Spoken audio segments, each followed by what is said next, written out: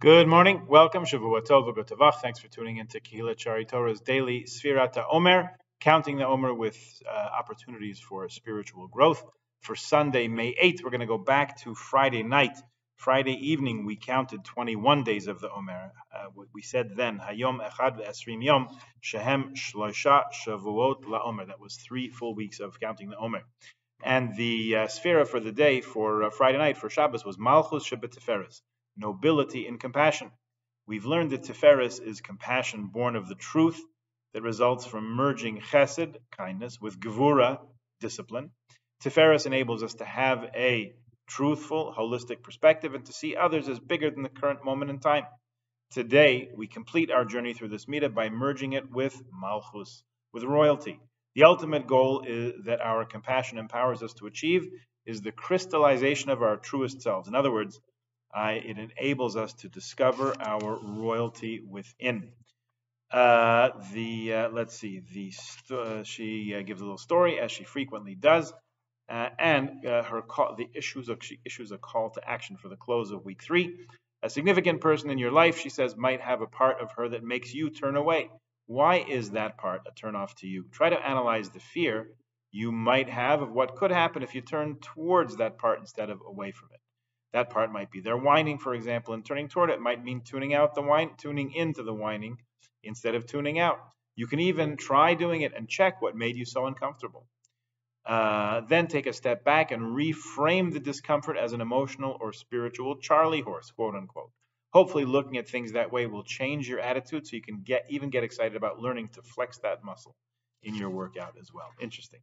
Okay, now on to today's counting. So last night, Saturday night, we counted 22 days of the Omer. 22, we begin the week of Netzach, endurance. So last night was Chesed Shebenetzach, loving kindness in endurance. The midah that we start today plays such a big part in advancing all the rest of them. It's the midah of Netzach, endurance, the trait of sticking it out.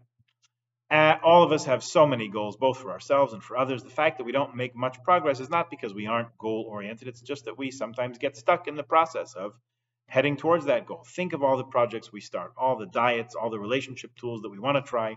Remember those date nights you were so excited about? Once things started getting tedious and difficult, we tend to give up. When it comes to helping ourselves or others progress towards a goal, it's netzach, endurance, that helps it keep going. She writes, I believe she's a couples counselor, a marriage therapist. She writes a story. I was once working with a couple who were both absolutely sure that they had very little in common. In reality, they had one very big thing in common. They were both desperate for the other one to change. No surprise to most of us. Both of them were frustrated that nothing had worked, and they thought they were probably hopeless. They claimed that neither of them was able or interested in changing. But when we started talking, we uncovered that both of them had successfully implemented other changes in their lives. We started analyzing how those changes happened, and we came to a realization. As much as they had thought that being tough on themselves or their spouse would help make change happen, previous changes proved something else. The changes that had stuck either had been inspired by others in a kind, loving way, or they were changes that each of them had really wanted and felt good about implementing for themselves. Unless the change, now she's explaining that experience, unless the change I've made is something that I really value and want and love, chances are I won't persist in making it happen. Endurance is contingent upon chesed, on loving kindness.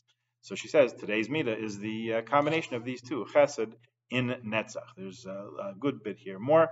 She quotes the Slonim Rebbe Shalom Noach Berezovsky, that we've learned a little bit of his teachings in Shul. And she issues her call to action for the day. Think of something that your inner critic has harshly been pushing you about concerning a change you should make. If a friend sounded like that to you, would you keep her as a friend? Your critic thinks he's getting somewhere important and can only do it by bullying you. Tell him he's not helping. Ask the critic to speak to you more sweetly and lovingly, with trust and belief. Let yourself feel the difference. Will it make you more or less likely to listen? Replay the kinder voice every morning for a week and see if it enhances your endurance. Good challenge for the day. Have a good day, a good week. Join us again tomorrow.